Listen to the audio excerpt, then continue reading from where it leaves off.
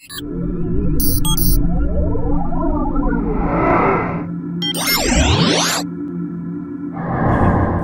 what do you want to say to the foundation and all the people that have supported our effort to free Kyle? We have John Pierce, lead attorney for Kyle Rittenhouse, and we have Kyle Rittenhouse, direct from county jail. Guys, what would you like to say to the fans?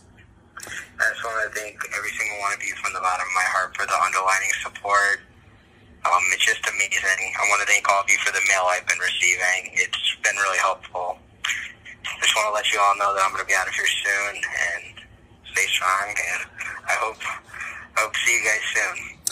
And I want to say that this is 100% self-defense.